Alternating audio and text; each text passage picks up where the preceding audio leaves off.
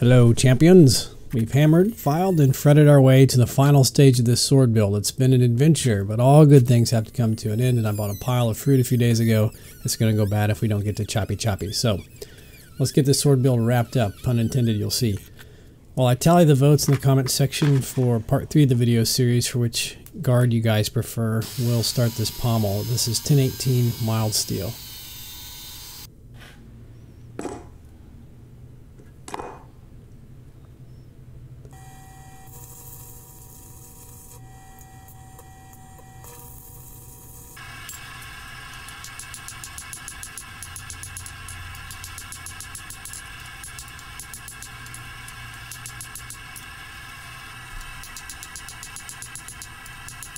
So there's lots of upsetting going on here, and there's going to be sort of these cold shuts in the tip, as you can see, but that's sort of the name of the game. That's just more material at the narrow end that I don't have to remove when I'm making the hole or slot for the tang. So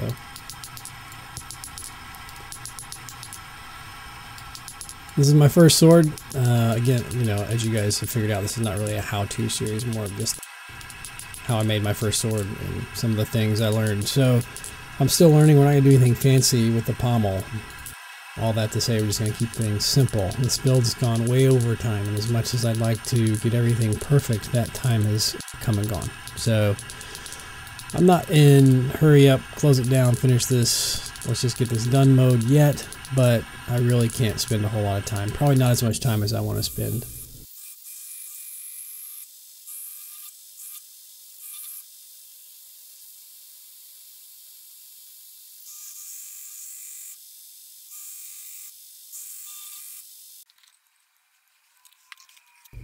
I've got some super bad news about the pommel, guys. We're not going to be ending anybody rightly.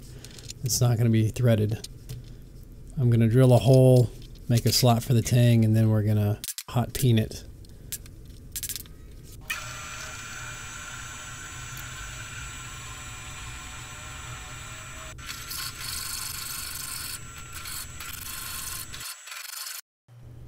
So these are the guard choices. The first was this railroad spike and file twist pattern guard with lots of gaps at the top. The second is this large and bulky version here, but it has a better fit. When I stopped counting your votes, the tally was about 103 to 99 in favor of the second guard, this bulkier one. I have some leftover 1070 steel used for the blade, and perhaps the first guard can go on a second sword project. We'll see how things go. Let's get it weighed up. The sword is a mighty 2 pounds 3 ounces. It's a bit heavy. Guard number 2, 11 ounces. As it stands now, the pommel is 9 ounces, so we're about 3.5 pounds before our handle material is added, which will likely add a few ounces more. I think with shaping some pommel and some work on the guard, we can drop some weight, but we got a long ways to go.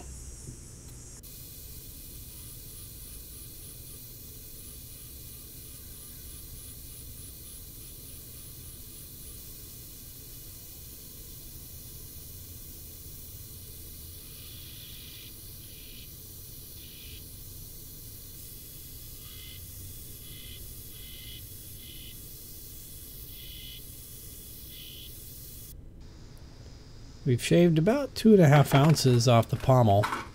That's not bad. Let's go to work on the guard.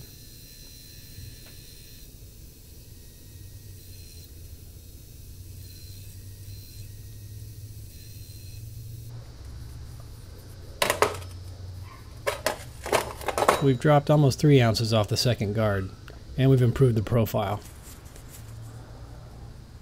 Our handle is going to be right at about 5 inches, including the spacer, and for an Oakshot 18A, that's okay. These tend to have longer handles if what I read is correct, in the 4.5 to 5.5 inch range. By the way, even though we're dropping weight at the guard and pommel, that's really not where we want to be dropping weight. We really want the blade to be lighter. It's going to affect the balance if most of the weight is forward.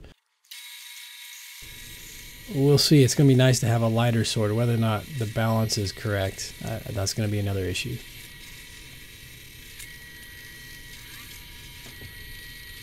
So here you can see I've tilted the block of wood so that we can get some drill holes along the profile of the tang.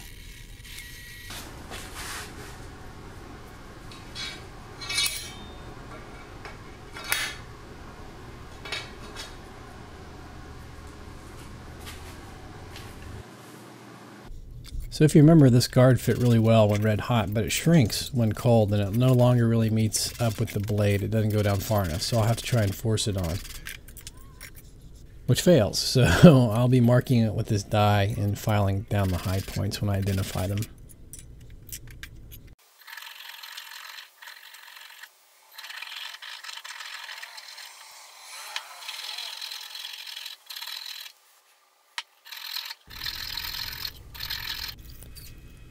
This is some cold bluing solution. It's gonna make this a little darker than I can otherwise etch it.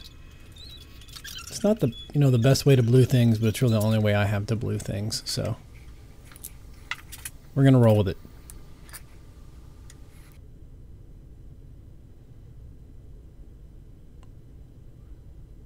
Next, the handle is going to be sanded and prepared here.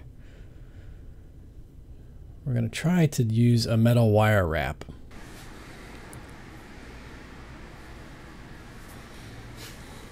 So I've got 2 pieces of metal wire here.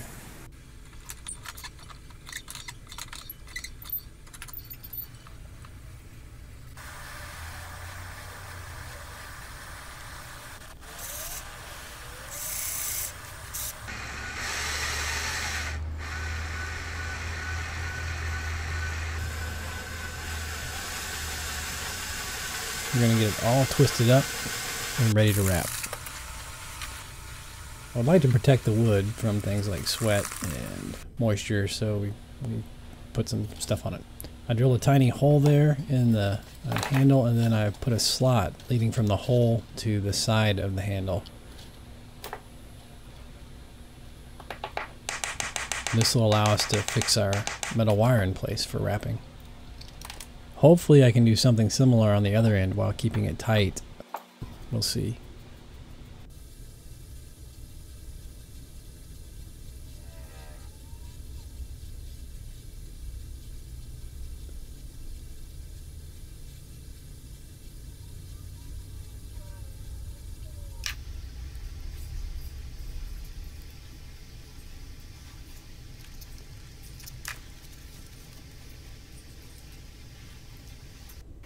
And we ran out of wire.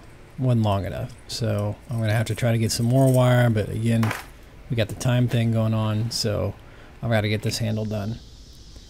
In the meantime, filing the guard, I opened up a few small gaps. I got a little bit overzealous. I don't think that's going to be a problem, but let's talk about this because this is an issue for me. Where the guard meets the ricasso, my current approach is on a knife where you have a rectangular ricasso is to file in shoulders. So we'll cross section through that area, look at it on end. Then this is what we have. We have a rectangle for the knife and a diamond or oval shape or something similar for the sword. The blue dotted lines are the ends of the tang, and our width is arbitrarily about 1/4 inch for each piece. We're just going to use that number. So next we'll file in shoulders, or small flat shelves that will allow the knife to rest on top of a flat guard. If the tang hole in the guard is large enough for the tang but too small for the rest of the knife around those shoulders, then it'll just sit right on top, and it's one technique that's very easy to use to eliminate gaps where the ricasso meets the guard. So here's the shoulders going in. And that's where they're filed, and that pink area would be the shoulders, that perfectly flat shelf. If we do this something similar with the sword, you can see that the tang ends up being pretty thin, possibly too thin to support the weight of a sword, because the cross-sectional shape of the sword is as it is. If we make the tang wider, it gets even thinner, and if we make it thinner, it loses more depth in the other dimension, also weakening the tang, although that's probably a better option. Another option is to file a shelf in the shape of the sword, although no one wants to try to mill or file a diamond or oval shape around a tang or in a guard. So I think the answer is to try to keep the bottom area of that sword more rectangular, like you would do in a knife, and then file shoulders. I mean, at any rate, I don't know. That's just sort of where I'm at with that whole process, and eliminating that gap, that would be one thought that I have, one way to do that. I don't see how I can otherwise file shoulders, which is the technique I use in a knife.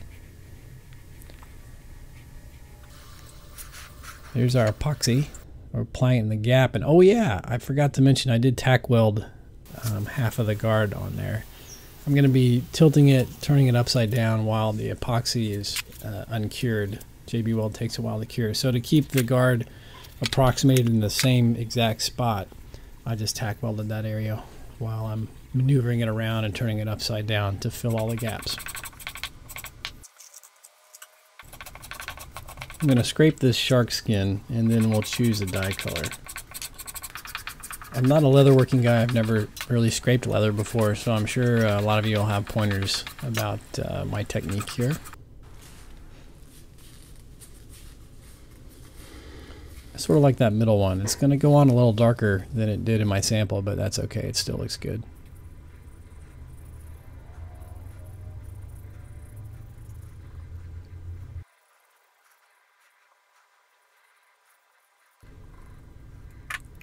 And as that dries, I'm going to start wrapping the handle with this hemp twine, just because everyone else does. I don't know why. I don't know what function this serves. I'm sure it does something useful, but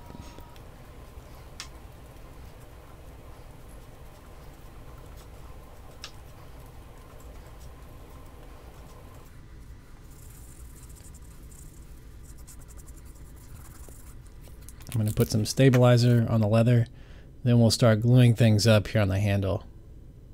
I've never really done this before. It's a bit of a challenge to manage the glue, the handle, and contouring the leather all at the same time without making a tremendous mess. So I did my best, but as you'll see, it's not very good.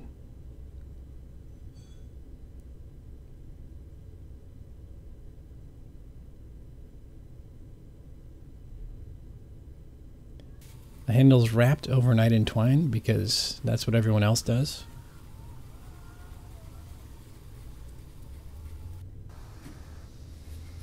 I guess that keeps it all together while the glue's drying. It makes a cool little grip pattern.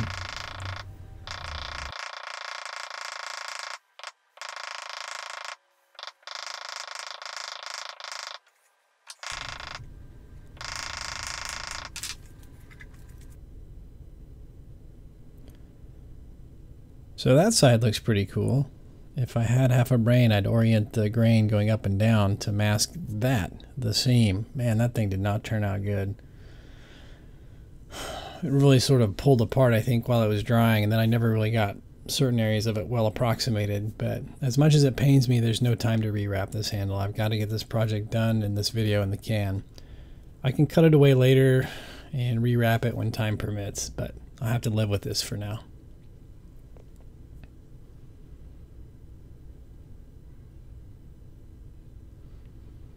I'm not going to seat the handle on the tang. It's just not something I do a lot of. I feel like I've got this filled very well with epoxy. It's ready to piece together. Everything's been shaped and attached, and so I don't know that seating the tang would, serve a purpose right now. So we're just going to glue the handle on the tang without seating it.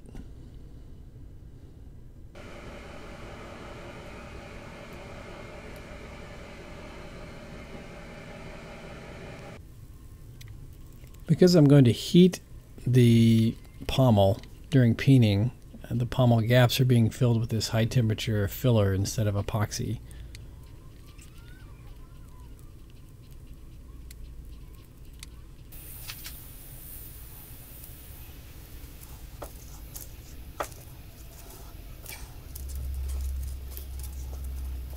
I'm going to hammer this down to get it as tight as possible before peening, and then the act of peening will also tighten things down a bit more too.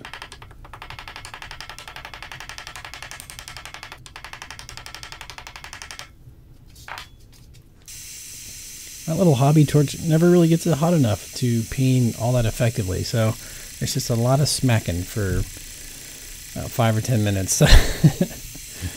In fact, it actually splits some of the ends a little bit on that tang. So even though I got it hammered down, I had to go back and just arc weld it and then grind it flat. 3 pounds, 3 ounces. Man, just heavier than I wanted, but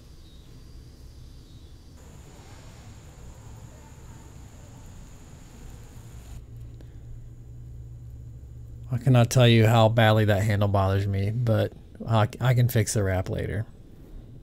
The gaps, they did pretty well with that JB Weld, and overall, for my first sword, I have to say, I like it. I think it's great. It looks good. I love this project. It was so much fun, guys. I can't tell you. I learned a tremendous amount. I have a new respect for the guys who do this all the time. All right, one more thing. This is where our point of balance is.